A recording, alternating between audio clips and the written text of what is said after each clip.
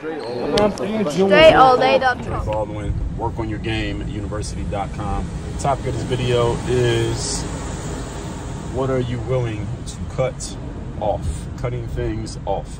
And this is all about, this all goes around and supports this concept of moving yourself forward and advancement. And how are you going to get better? Whether you're talking, you want to 10x your life, or you just want to get to that highest level, or you want to maximize, you want to make the most of your potential, maximize on your opportunities. Any of those phrases that all of us use, or you hear other people use when it comes to being the best that you can be. One of the keys to that is the understanding that making that kind of jump is often not so much about what you are willing to add on, but what you are willing to get rid of. In other words, what you're willing to cut off, which is why that's the topic of this video. I remember hearing years ago, somebody was talking about like a supermodel or a famous actress or whoever it was. It doesn't matter who it was, even what the specific subject was, but the line that the person said was, this supermodel or this famous actress, she doesn't get out of bed for less than $10,000. That was the saying, and it was, and I'm sharing that to help you get the spirit of the point. The spirit of the point was, this individual, or at least they either were or they were being portrayed to be the type of person who sees himself at such a level that any opportunity that is not going to make them at least $10,000 is not even getting their attention. Like they're not even paying attention to it. They're not even taking your call. They're not going anywhere. I'll give you another example. There was a book, I can't remember who the co-author was, but it was a book this guy wrote with Donald Trump. This was pre-politics Donald Trump. And the guy was he had this seminar business where he would do these seminars for business growth and personal development and stuff like that. And he had a seminar that was happening in New York City. And we know Donald Trump's a New York guy. And he decided that one time he was going to have Donald Trump as the guest speaker for his seminar. So he calls Donald Trump's offices and he speaks to Trump's assistant. He's like, yeah, here's who I am. Here's what I'm doing. I want to have Mr. Trump as a speaker for my seminar. And the woman said, okay, well, thanks for reaching out. Do you have a budget for paying, or what kind of budget do you have to hire Mr. Trump? And he said his budget was like, let's say his budget was something like $10,000. I got $10,000 to pay Mr. Trump to come speak at my event. So there's a bus here in front of you, but it's not moving at all. And it needs to make a left, but it's not moving. Anyway, so he says he has $10,000 from Mr. Trump. And the assistant says, I'm sorry, Mr. Trump is not interested and not available for your event. Now this guy, as he writes in the book, now mind you, he's writing this in a book that he co-authored with Donald Trump. And then he goes on and says, all right, well, I realized that I was probably going to need to come up with more budget money to pay Mr. Trump, even though I only wanted to give him $10,000. Let me see if I can come up with more money. So he goes back and he has $25,000 that he's going to spend on Donald Trump. Calls the office again, gets the same response. I'm sorry, Mr. Trump is not interested and not available. And this guy, at this point, he said, I was determined that I was going to have Donald Trump as my speaker because I knew he would be able to give a great message, and having his name attached to my event is going to help me sell a bunch of tickets. So whatever it's going to cost me, let me just up the ante. So he goes back with like $35,000, same answer. He goes back with $50,000, same answer. He keeps going back to them with more money, and he keeps getting the same answer. We're not interested. Finally, he says he has like I don't forget what the total number was. It was either $100,000 or $150,000. He finally comes with that number, and the assistant says, okay, then we can probably make this happen and get it on the schedule. He ends up doing the event. Donald Trump comes and speaks at this guy's event. They end up becoming friends. They do business together, and long story short, they write this book together. The point being, Donald Trump had a cutoff number where if you were offering him less than $100,000, he wasn't taking your call. And his assistant was trained to tell you, not interested, we're not doing it. She didn't even tell the guy to come back with more money. That's the key. Because when he first showed up, this is what I want you to get. When the guy first showed up and offered $10,000, Trump's assistant said, we're not interested. She didn't say, you got to come with at least $100,000. She just said no. She didn't say, hey, can we negotiate? She didn't say, well, look, his number is this. She just said, no, we're not interested.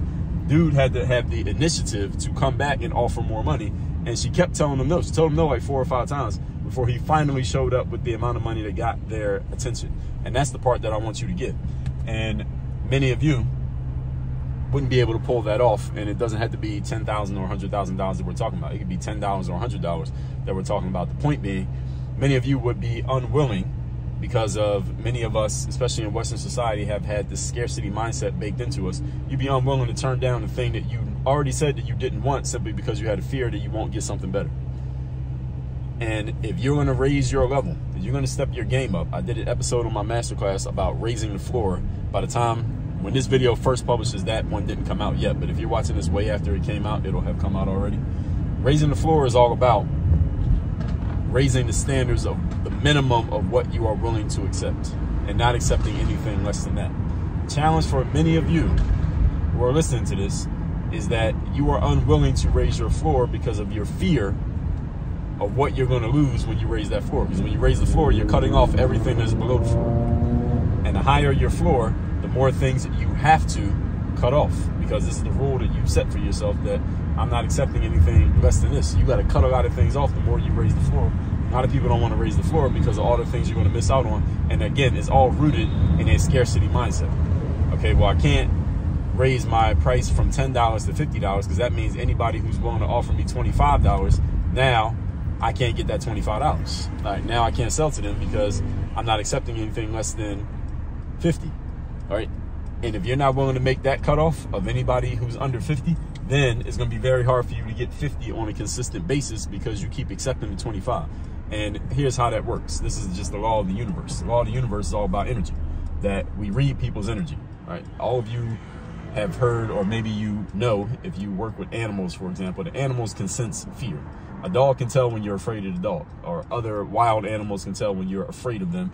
And human beings, we are part animal. We can sense the energy that another person is carrying regardless of what they are saying. We can tell when a person doesn't believe what they're saying, even though they're saying it. You ever talk to somebody and they're saying one thing, but you can tell they don't really mean it, that they don't really believe it, they're not really thorough about the words that are coming out of their mouths? We can tell that. So if you're saying that my minimum is 50 and this somebody offers you 25, and then you start negotiating about the 25, well, your minimum is not 50. So you got to be willing to cut people off. You got to be willing to tell people no. You got to be willing to push people away at some point if you're going to raise your level. That's the way levels get raised, not by looking at the ceiling, but looking at the floor. What's the lowest level that I'm willing to accept? What's the bare minimum baseline that is okay over here? When you ask yourself that question and you answer it and you start raising it, that's when you start making yourself eligible to go to higher and higher levels of what you're doing. But you got to be willing to ask the question, and you got to be willing to set the barometer, let's just call it, or we can just call it setting the standard for what you're going to allow versus what you're not going to allow. And what is that for you? If you want to go to a higher level. Again, now, if you just want to stay where you're at and you're good with what you're doing, then you can continue as you've been. But if you're looking to go to a higher level, this is a requirement. This is not a nice to have. This is not a suggestion.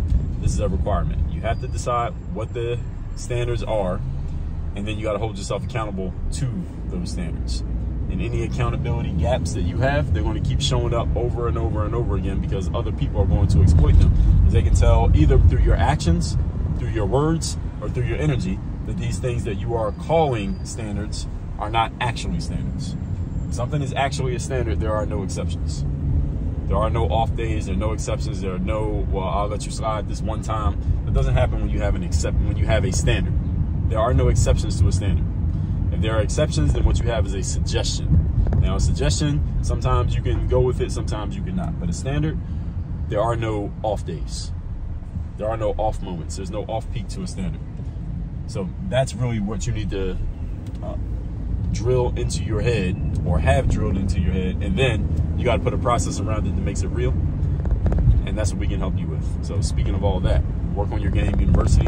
I'm looking for people who are high level performers, not those of you who are just merely interested in getting better, or it'll be cool to get better, or you want to get better, but people who seriously need to get better. You know that you need to get better. You know you need to advance. You know you need to invest in yourself to move yourself forward in your career, in your business, in your life, personally and professionally, and you're serious about it. I mean, you're not just talking about it, but you really mean it. Go to workonyourgameuniversity.com. The link's in the description to this video, or wherever you are consuming this, in my bio, wherever you're consuming this. Workonyourgameuniversity.com. That's where you can get to working with me directly, and we can start putting this to real use in real ways in your real life. Work on your game. Dre, all